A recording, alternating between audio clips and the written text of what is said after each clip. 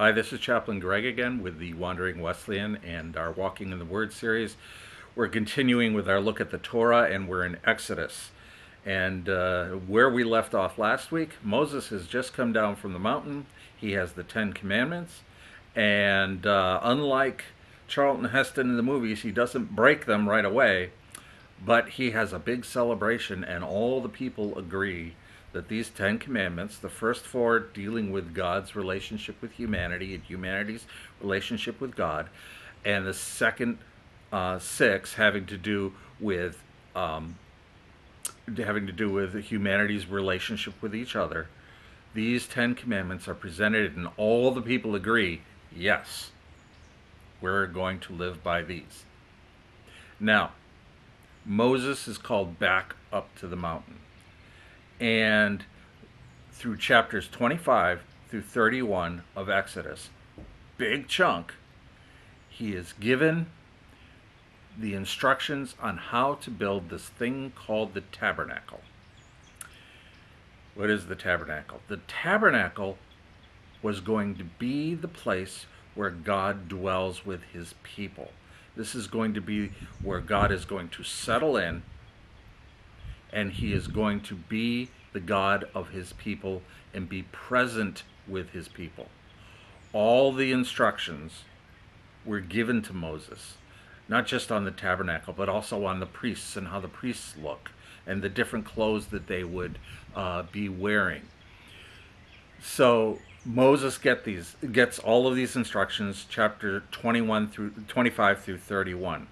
However, while Moses is up there, the people kind of panic. He's up there for a long time. And even though they've had this huge celebration declaring that the Ten Commandments are what they're going to live by, what do?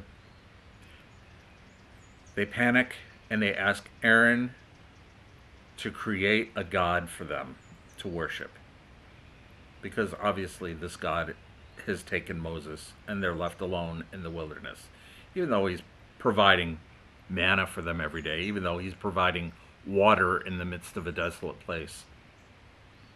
They panic. They want an idol. And the people demand that Aaron create a god, since they think Moses has been killed. And they create a golden calf. Now, why a calf? This is probably reflecting the god Apis from the Egyptian pantheon of gods. And as they have this celebration of this new calf god, it turns out into an all-out orgy. Basically every single command is broken in one shot. God tells Moses, hey, while they're up there, he says, this is happening down here. The people have abandoned me. I've had it. Because they've been grumbling, complaining the whole time. Yeah, I only freed you guys. I only brought you out here so that you could become a nation and a people. I fed you, I gave you water, and now you're doing all this. You're completely going against your word. That's it. I've had it. We're going to wipe you out. And Moses intercedes for the people. He says, remember that covenant you had with Abraham. And remember that other nations are watching what happens to Israel. See, it isn't that Moses is trying to change. It isn't that Moses changed God's mind. But God is reminding Moses of who he is. And he's bringing to mind that even though this horrible thing has happened and the people deserve to be wiped out, God is going to show mercy. There's going to be justice, but there's also going to be mercy. God relents. He says, okay, the people are going to be punished. And Moses goes down, sees this drunken orgy of worshiping this idol, and then these tablets that he has with all of the instructions on the tabernacle and the priests, how to bring God's presence into the nation of Israel.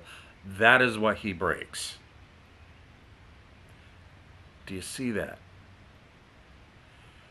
The sin and the debauchery of the people of Israel broke the presence of God, pushed away the presence of God. They repent. They have a plague sent on them. Thousands die. And they go back to saying, okay, Moses, you and God know what you're doing. Moses then goes back up to Sinai. He gets new tablets, new instructions. And at the end of the book, the tabernacle's finished. They construct the tabernacle. Now, I want to read for you one verse.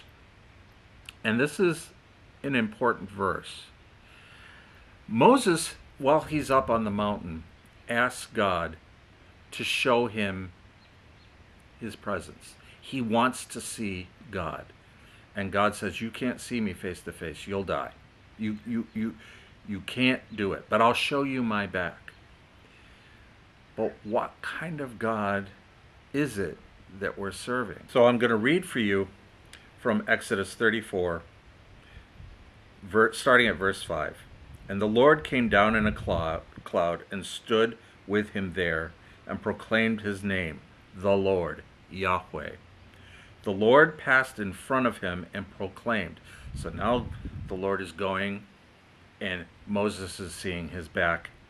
And the Lord proclaimed, the Lord, Yahweh. Yahweh is compassionate and gracious, slow to anger, abounding in faithful love and truth. A faithful love, that is the word chesed in Hebrew. And when we get to the Psalms, I'm going to post a sermon that I gave on that very word chesed. It's a very important word, but it has like 50 different translations, maybe even more. But it essentially means God's faithful, everlasting, never-ending love.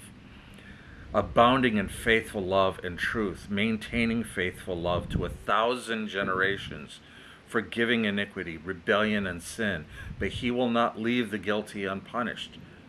Mercy, now justice. But he will not leave the guilty unpunished, bringing the consequences of the fathers' iniquity on the children and the grandchildren to the third and fourth generation.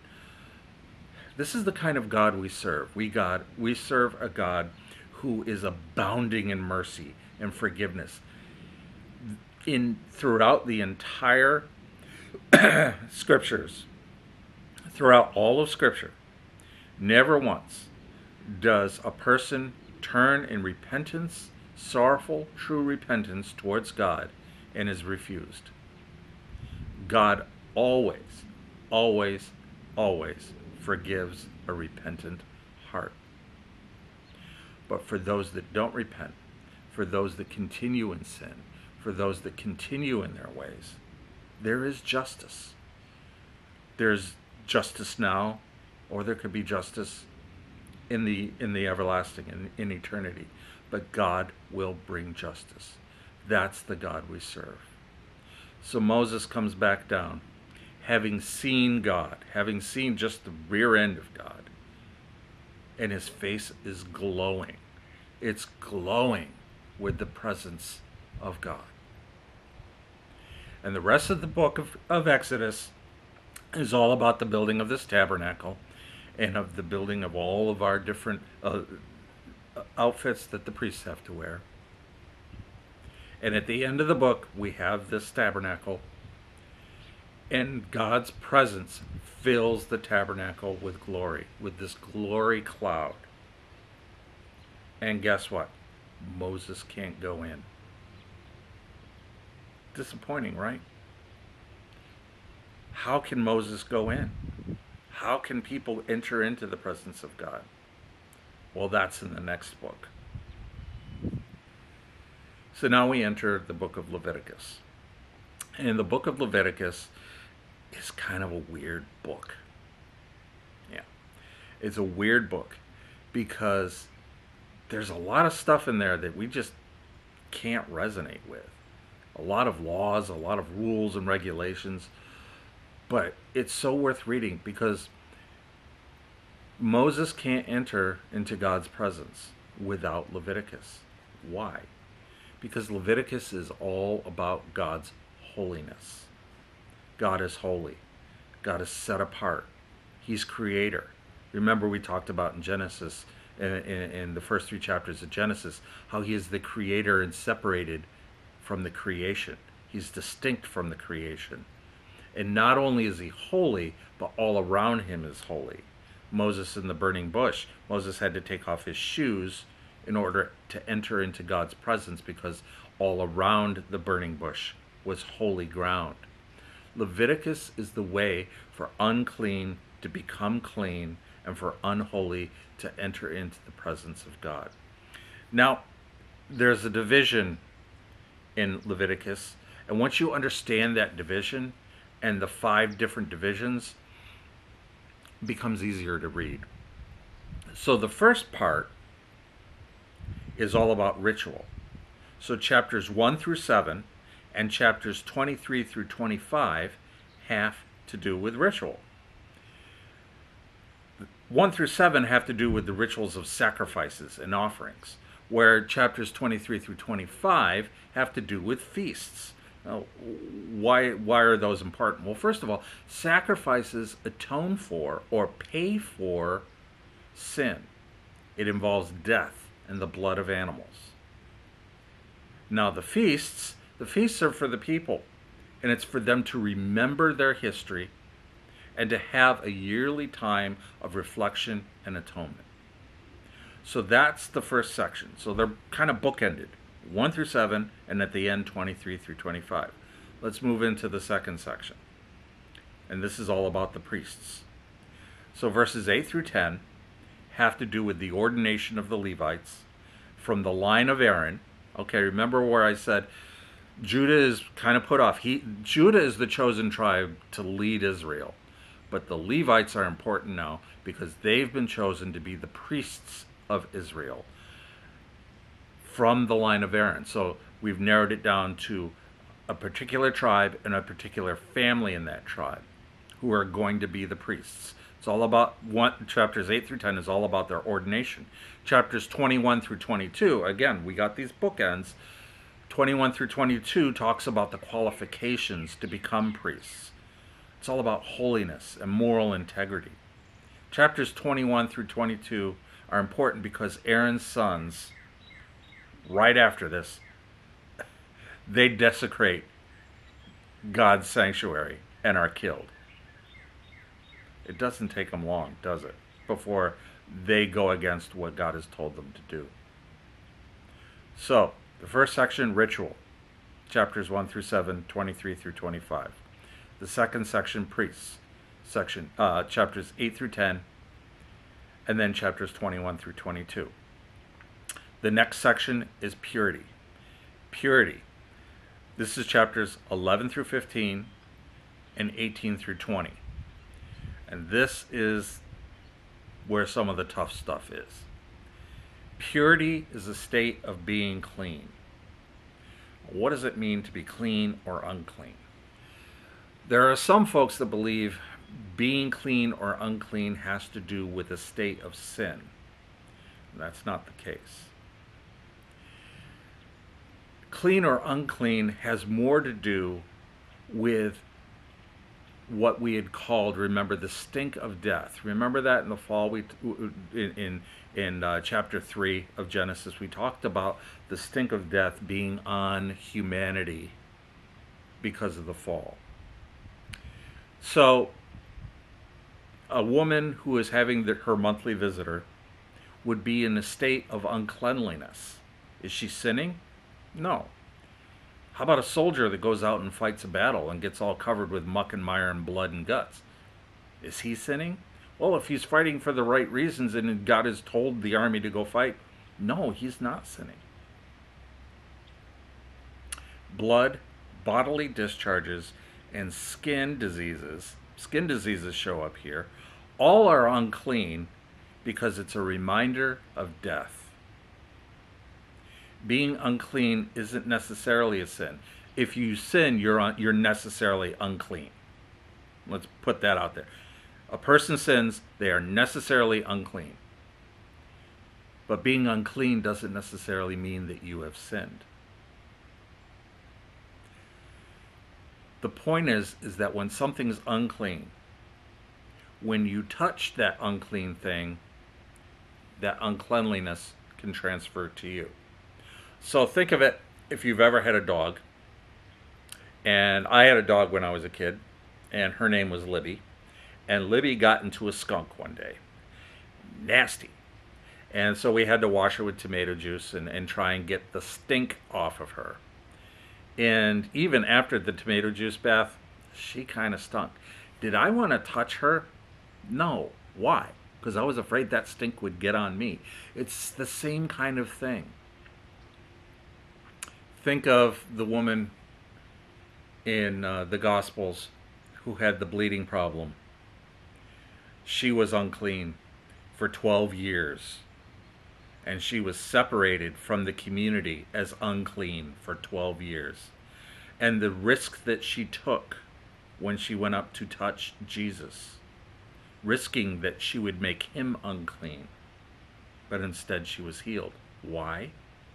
Because only God can make the unclean clean. See, when humans touch unclean things, they become unclean. And there's rituals in Leviticus that talk all about that. How do you become clean again? But when we receive a touch and an encounter from God, all that death, that uncleanliness is wiped away. We can't make the holy unclean, but the holy can make us clean. When touching someone or something that is unclean, it's the stink of death. But when God touches us, he makes us new. Now, right in the middle, in between these three sections, the ritual, the priests, and the purity, is chapter 16 and 17. Chapter 16 and 17. And this is the Day of Atonement. This is Yom Kippur for our Jewish friends. This is for all the sins of Israel. And there's two parts. The first part is purification.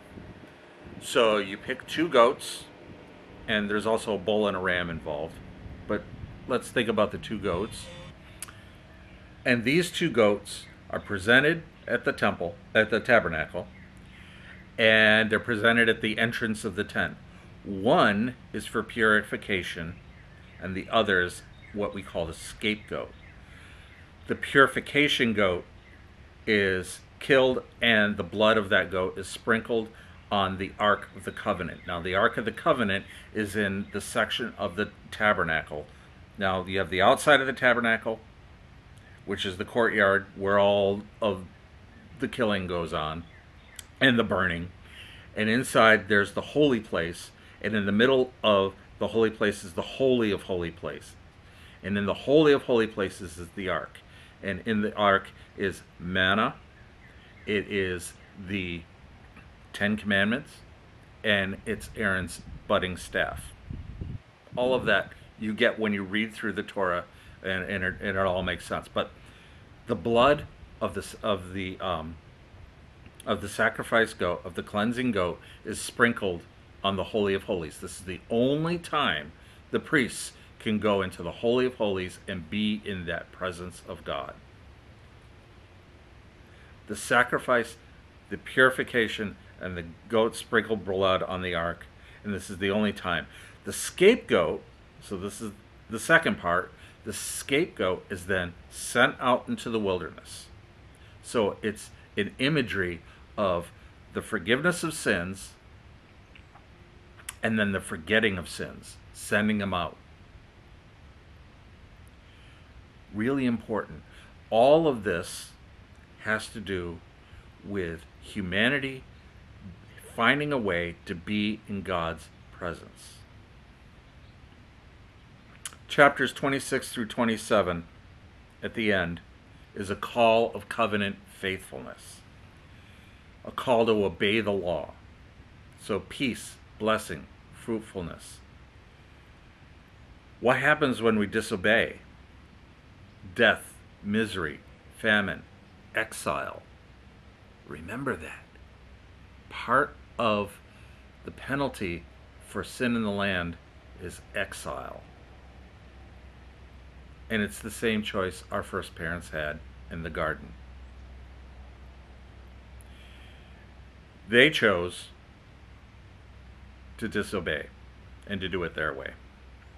And they were exiled from the garden.